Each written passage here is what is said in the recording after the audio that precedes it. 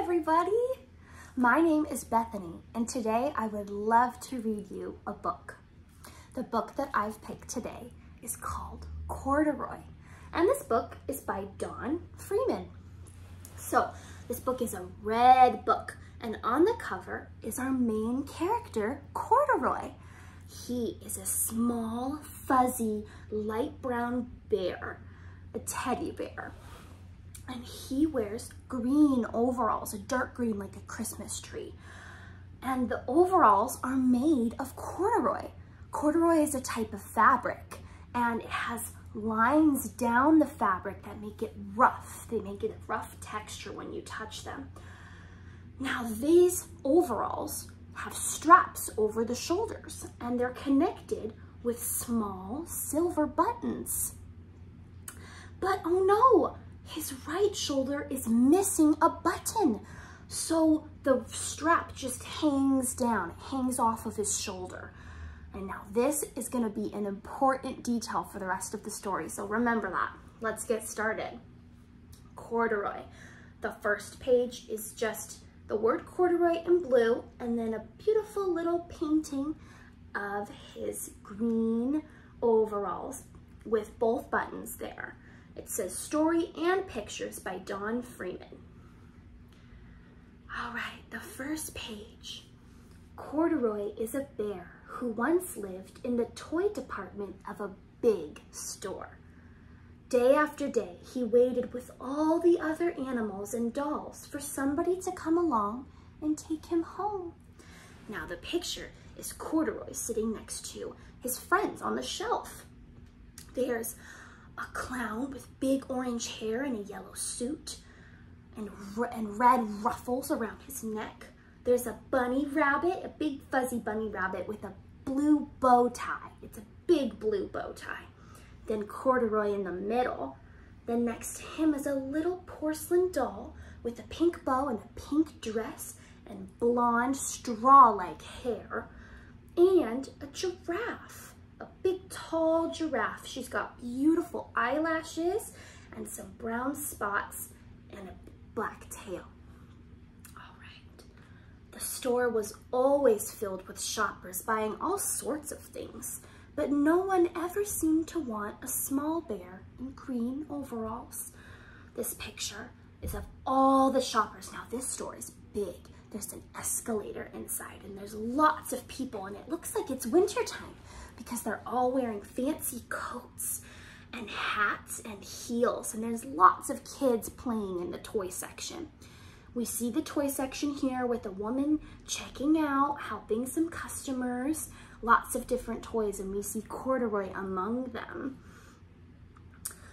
Then one morning, a little girl stopped and looked straight into Corduroy's bright eyes. "Oh, Mommy," she said, "look. There's the very bear I've always wanted." "Not today, dear," her mother sighed. "I've spent too much already. Besides, he doesn't look new. He lost the button to one of his shoulder straps." Now, this little girl is beautiful. She has beautiful brown skin and long black hair with bangs. And she's got a beautiful pink coat on and a white head covering that's tied under her chin to keep out the cold, and some white gloves. And she's just looking at Corduroy, and she loves him. But her mom is standing by, and she has lots of bags in her hands because she's already been shopping today. Her mom also has beautiful brown skin and black hair, and she's got a hat and a big purple coat. She's holding all of these bags. And she's looking at her like, "No, we can't get the bear." All right. Corduroy watched them sadly as they walked away. And the picture is of Corduroy frowning and the little girl frowning as they walk away. You can see the buttons on her coat. You can see the big gold earring that her mom wears. As they walk away, you see the sides of them. "I didn't know I'd lost a button," he said to himself. "Tonight, I'll go and see if I can find it." So Corduroy, this picture is him looking at his overalls. "Oh no, I didn't know the button was lost." So he's gonna go and find it. Late that evening, When all the shoppers had gone and the doors were shut and locked, Corduroy climbed carefully down from his shelf and began searching everywhere on the floor for his lost button. Now there's 2 pictures on this page. It's mostly black and white to show how dark it is inside of the department store. But Corduroy is in color, and some of the other things are in color. Corduroy is climbing off of his shelf away from the bunny and the giraffe and the doll. He's using some blocks to climb down the shelf, and he's slowly looking throughout the department store. Now the department store is covered up because it's closed, so everything's covered with cloth. But he's on the bright red floor, and he's bending down looking around. In the back, we can see the escalator. It's turned off, but it's yellow. It's in color. Suddenly, he felt the floor moving under him. Quite by accident, he'd stepped onto an escalator, and up he went. So the escalator is on, and he steps onto it. It's a blue escalator, and he's going up. We see the back of Corduroy, and he looks surprised because he did not mean to get on here. The next picture, he says, "Could this be a mountain?" he wondered. "I think I've always wanted to climb a mountain." We can see his smile as he moves up and up. He stepped off the escalator as it reached the next floor, and there, before his eyes, was a most amazing sight. Tables and chairs and lamps and sofas and rows of beds. "This must be a palace," Corduroy gasped. "I guess I've always wanted to live in a palace." Now this is a department store. So this upper level is where they're advertising where you can buy couches and lamps and beds, everything that he sees. So it's a big floor where you have colorful blue couches and yellow tables. There are lots and lots of lamps and a big row of beds.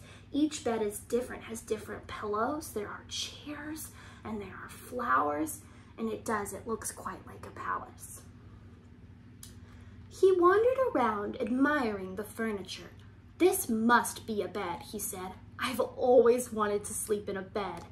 And up he crawled onto a large, thick mattress. Now the mattress doesn't have any bedding on it, so it doesn't have a sheet or a blanket, so you can just see the plain part of the bed. And this bed has small little buttons on it to keep the bed in place. He climbs onto it. All at once, he saw something small and round. "Why, here's my button," he cried, and he tried to pick it up, but like all the other buttons on the mattress, it was tied down tight. So he tries to pull out this white button, but it's sewn into the bed. So you can see the strings connecting it to the bed as he pulls. And he's frowning because it's not working. He yanked and pulled with both paws until pop! Off came the button, and off the mattress Corduroy toppled, bang, into a tall floor lamp. Over it fell with a crash. So this first picture, Corduroy's in mid-air. He is falling off and he is tumbling into the lamp. On top of him, you see the button, which is flying above him, so he got it off of the mattress. The next picture is him sitting on the ground against the bed, holding his head because it hurts, and behind him, the lamp is toppled over and lying on the ground. Corduroy didn't know it, but there was someone else awake in the store. The night watchman was going his rounds on the floor above. When he heard the crash, he came dashing down the escalator. This picture is of a round man with a mustache. He has a flashlight and a policeman hat and a policeman badge, and he's got a blue work uniform and a bag strapped over one shoulder that hangs at his waist. And he's pointing the flashlight down the escalator, and he hurriedly is running down. "Now, who in the world did that?" he exclaimed. "Somebody must be hiding around here." The next picture, he has his flashlight and he's pointing it at where Corduroy just was. He's looking at the lamp that's fallen on the ground right in front of the bed, but Corduroy is not there. He flashed his light under and over sofas and beds until he came to the biggest bed of all. And there he saw 2 fuzzy brown ears sticking up from under the cover. Now there's a big white pillow with a frilly outline and a big white blanket. And then you see 2 tiny little fuzzy brown ears in the light of his flashlight that he's pointing. "Hello," he said. "How did you get upstairs?" This picture, he has drawn the covers back. He's holding them in his hand, and in his other hand, he's pointing the flashlight at Corduroy. And he's looking at him mysteriously, and Corduroy has a little bit of a sad face as he sits against the pillow. You can see his shadow drawn against the pillow by the flashlight. The watchman tucked Corduroy under his arm and carried him down the escalator. He tucks him in his right arm, and on his other hand, he's holding onto the escalator as he goes down and down. Corduroy's looking around. The watchman is looking down at the escalator. He set him on the shelf in the toy department with the other animals and dolls. He leans Corduroy up against his clown friend, and they're all sleeping. Corduroy was just waking up when the first customers came into the store in the morning. And there, looking at him with a wide, warm smile, was the same little girl he'd seen only the day before. This is a beautiful picture. It's yellow and it has a glow. Corduroy is very surprised. He's sitting up on the shelf and he's seeing this beautiful little girl. She's wearing the same outfit as before, but she has a beautiful, soft smile on her face. "I'm Lisa," she said, "and you're going to be my very own bear. Last night, I counted what I've saved in my piggy bank, and my mother said I could bring you home." Now this picture is her talking to Corduroy. She has a coin purse in her hand. It's blue and it has zigzags, crosses on it. She's reaching in the coin bag to pull out some money. It's a big picture of the shelf where you can see a dog and the bunny rabbit and a lion and a turtle. There's 2 shelves. And behind the shelf is a cashier lady, and she's about to grab Corduroy and wrap him up.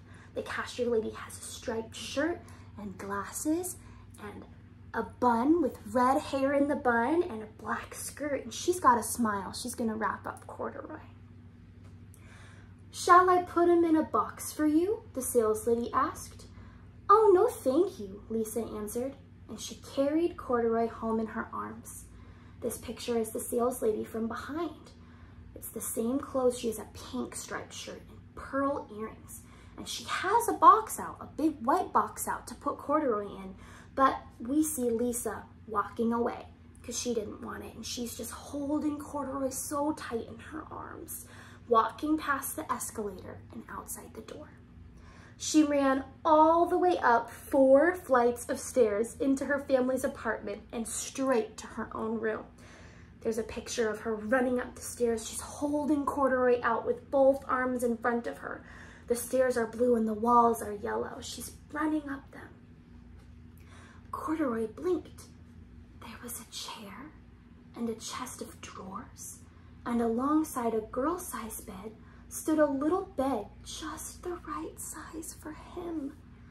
The room was small, nothing like that enormous palace in the department store. "This must be home," he said.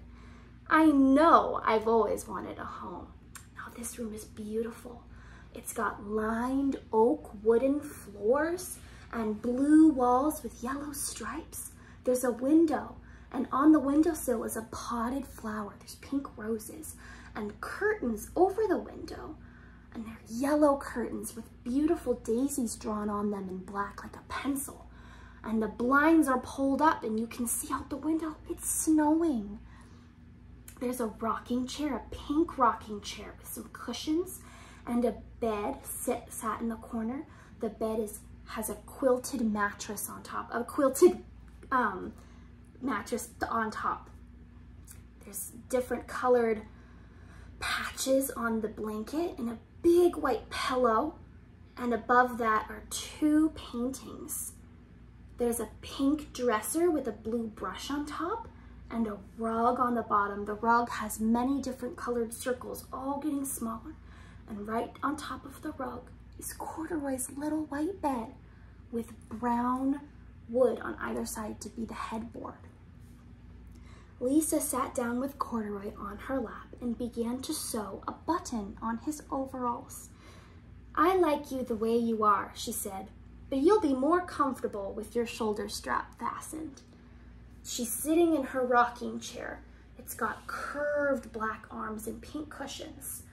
And she's in a bathrobe. She's in a beautiful white bathrobe, and her long black hair is tied up with a pink ponytail. And she has Corduroy sitting up on her lap as she sews a silver button onto there. And he's smiling a smile so big. "You must be a friend," said Corduroy. "I've always wanted a friend." "Me too," said Lisa, and gave him a big hug. And this last picture has Corduroy smiling, biggest of all. You can see him lying on her shoulder, and you can see the side of her face as she nuzzles him and holds him tight. And you can tell they're going to be very happy. So that is the end of our story. Thank you for reading with me.